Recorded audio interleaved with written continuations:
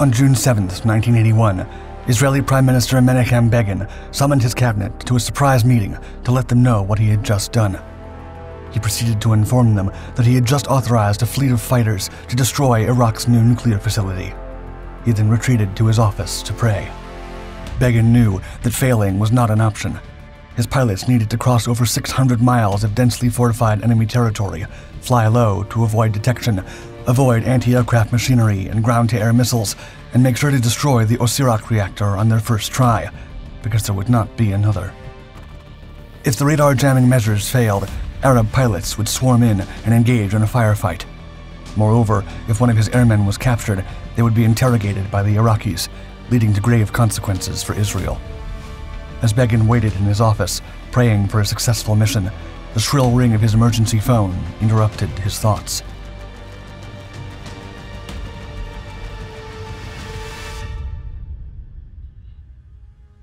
Shipping and handling.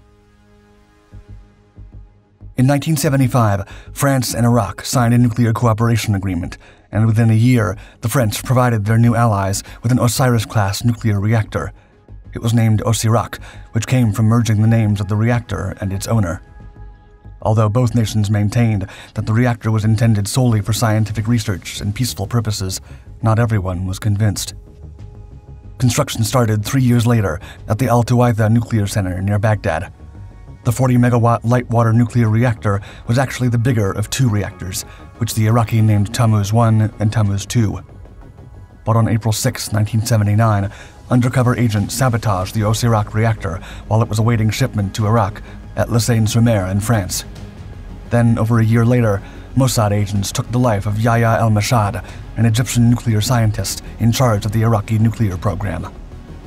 From the beginning, the Israelis viewed the reactor with suspicion and fear. They firmly believed that their historic enemies were attempting to build a nuclear weapon that could escalate the ongoing Arab-Israeli conflict. Then, in the summer of 1980, Iraq received a shipment of roughly 12.5 kilograms of highly enriched uranium fuel for Osirak directly from France. Both nations continued to assert that the reactor was for research purposes only, and that military use was prohibited.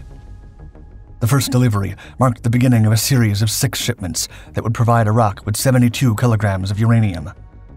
However, it was reportedly stipulated in the purchase agreement that no more than 24 kilograms of HEU could be present in Iraq simultaneously.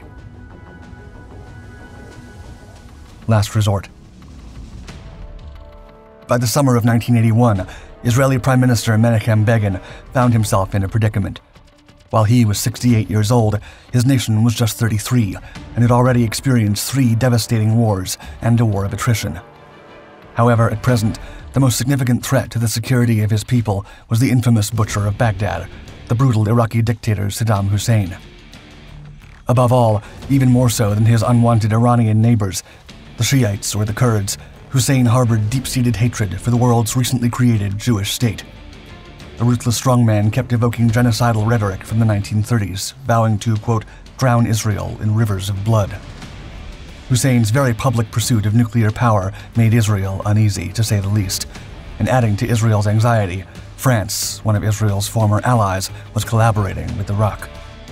France had worked closely with Israel for roughly 2/3 of its existence, until then French President Charles de Gaulle sought to consolidate French influence in the Middle East.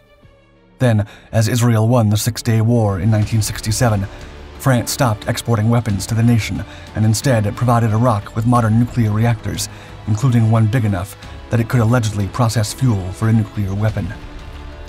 In the meantime, Israeli intelligence had been busy wooing French and Iraqi informants, eavesdropping on private communications, and closely inspecting the layout of the new atomic facilities. Armed with enough evidence to demonstrate to the international community that Hussein and his nuclear program were a legitimate threat to world peace, the Israeli Prime Minister appealed to world leaders time and time again, but never found the support he sought. Begin would have to confront the Iraqi nuclear threat alone. Never again. The entire weight of responsibility fell on Begin's shoulders, but his moral compass was always guided by his obligation to the millions of Jewish and Israeli citizens, especially the children he had to protect, even if he had to do so alone. His political philosophy was simple yet unwavering. Never again. The memory of the Holocaust was much more than a sentiment. It formed a coherent political and military precept that evolved into the Begin Doctrine. Put simply, a country that called for Israel's destruction should never be allowed to acquire weapons of mass destruction. Without further ado, Israeli intelligence and military agencies got to work. Soon, French technicians started resigning, and Iraqi officials were increasingly intimidated. But Hussein continued his pursuit as if a potential military escalation was a minor inconvenience. Given that bombing shipments of materials or picking off key personnel would not suffice, Israel had to take much more drastic measures, and that meant dismantling Osirak entirely. But when the Prime Minister consulted his cabinet, he was met with apprehension. Intelligence officials believed that Hussein would merely restart his program more discreetly. Moreover, the reaction from allies and enemies alike was guaranteed to be harsh. Even domestic opposition played a role. For one, Shimon Peres, leader of the opposition party, bluntly accused the Prime Minister of drumming up trouble to look good in the upcoming elections. But Begin had to protect the Jewish people. For several harrowing months, he agonized over the decision, pondering the fate of the children and pilots if he did nothing. Finally, after countless sleepless nights, he made a choice. He would authorize Operation Opera. Like clockwork.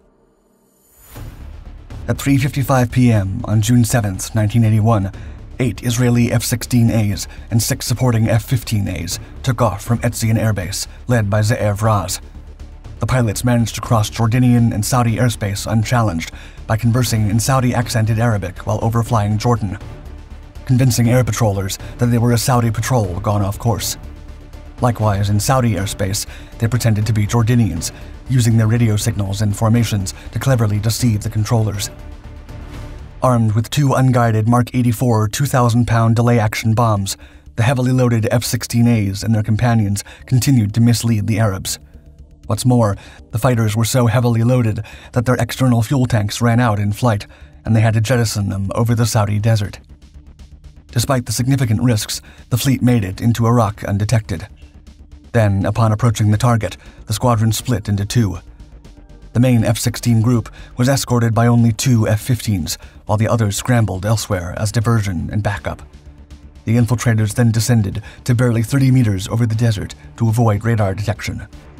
By 6:35 p.m., within 20 kilometers from the complex, the F-16 squadron climbed to 2,100 meters and sharply dived at 35 degrees at no less than 1,100 kilometers per hour, targeting Osirak. Halfway down, the formation released their Mark 84s in pairs, which impacted the cement dome every 5 seconds. The pilots struck the reactor with uncanny accuracy, scoring at least 8 out of 16 hits. Despite Iraqi defenses intercepting the Israeli pilots, the attackers evaded the anti-aircraft fire and climbed to a high altitude to return home. Overall, the attack lasted no longer than 2 minutes, but Osirak was destroyed. A naughty boy. Within 90 seconds, the Israeli Air Force had squandered Hussein's reactor, but more impressively, the pilots returned unscathed. As expected, the international reaction was quick and harsh, but Israel alleged it had acted in self-defense, arguing that the reactor would become a more significant threat in less than a month. Furthermore, Operation Opera established a precedent for every future consideration in Israel's policy, firmly defending the Begin Doctrine. In fact, subsequent government statements even declared the event was not an anomaly, but a guide for future governments. On the other hand, Israel's deliberate ambiguity policy gained a more profound meaning after the strike. Their posture on nuclear weapons capabilities of other states in the region was no longer ambiguous. However, many experts agree that the attack worsened the situation by driving the Iraqi nuclear program underground and even provoking Hussein to pursue his ambitions with renewed hatred. The counter-proliferation strike brought countless reactions from around the world.